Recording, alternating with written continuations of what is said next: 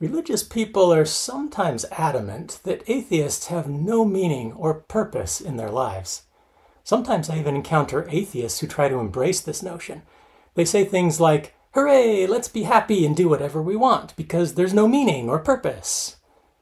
But let's think about that for just a minute. It doesn't really make sense.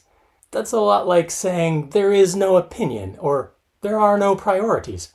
Who has no opinion? Who has no priorities? Conceptual things don't just float around in space. Concepts exist within minds, and there is more than just one mind on this planet. So maybe you have no opinions or priorities or purpose or meaning, but that doesn't really tell you much about what's in my mind. Sometimes people who identify with nihilism say that's not really what nihilism implies. It doesn't say that there is no meaning. It only says that there's no inherent meaning. Well, then I actually agree, but there's another term for that. That's called existentialism. According to both Wikipedia and the Stanford Encyclopedia of Philosophy, nihilism suggests that creating our own meaning is futile, and that's a very destructive attitude. The reason nihilists conclude that life has no meaning is because they embrace a fallacy that I think religious people have largely pushed upon them. They are searching for objective meaning, and they're finding that there is none. But of course there's no objective meaning. What a silly idea.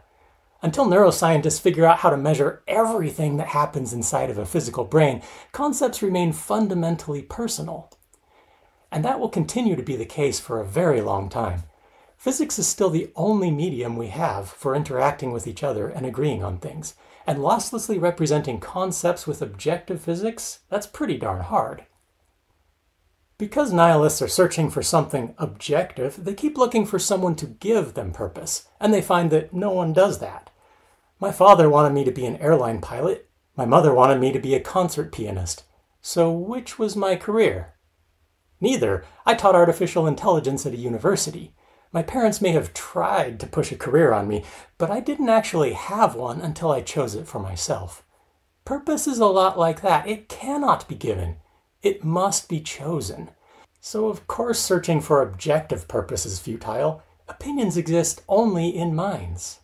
But that certainly doesn't mean that there are no opinions, and it absolutely doesn't mean that trying to have an opinion is somehow futile.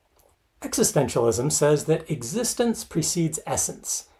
In other words, you first need physics to have a brain, and you first need a brain, or at least some kind of information processing machine, to create a mind. There is no software without hardware.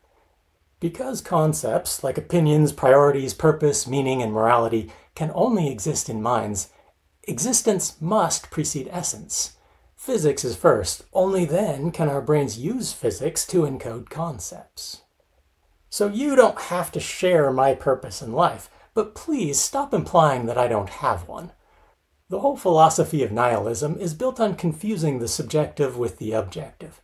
But existentialists understand that there is a difference between subjective and objective things. They understand that it's okay to create our own meaning.